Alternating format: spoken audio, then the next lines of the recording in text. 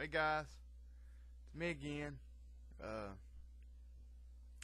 Today is Sunday, March the 14th. It's day 73 on the Sold Out to Jesus Project 365. Going to continue on in 1 John chapter 5. Continuing on in verse 8. And there are three that bear witness in earth, the Spirit, and the water, and the blood, and these three agree in one. If we receive the witness of men, the witness of God is greater. For this is the witness of God, which he hath testified of his Son. He that believeth on the Son of God hath the witness in himself. He that believeth not God hath made him a liar, because he believeth not the record that God gave of his Son. And this is the record that God hath given to us eternal life, and this life is in his Son. He that hath the Son hath life, and he that not hath he that hath not the Son of God hath not life. These things I have written unto you that believe on the same name of the Son of God, that ye may know that ye have eternal life, and that ye may believe on the name of the Son of God.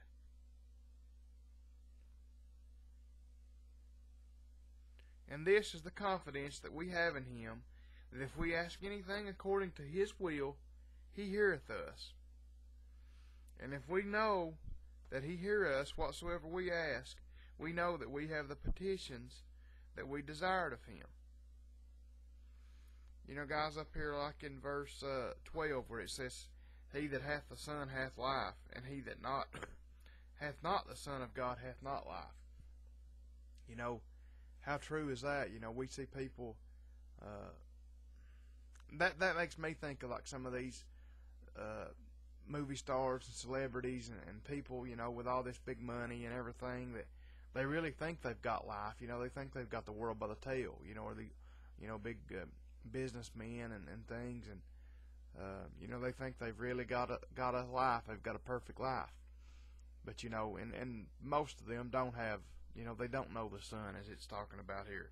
They have not the Son of God, so they don't have anything, you know. And that's what we need to look at. We need to look at, you know, it's kind of like today I actually preached in church. I was preaching a little bit on contentment, and one of the things, you know, I was talking about was if we've got Jesus, if we are saved, we should be content with just that. You know, we don't have to have anything else. If we've only got that, that is enough to have a rich, full life and be content.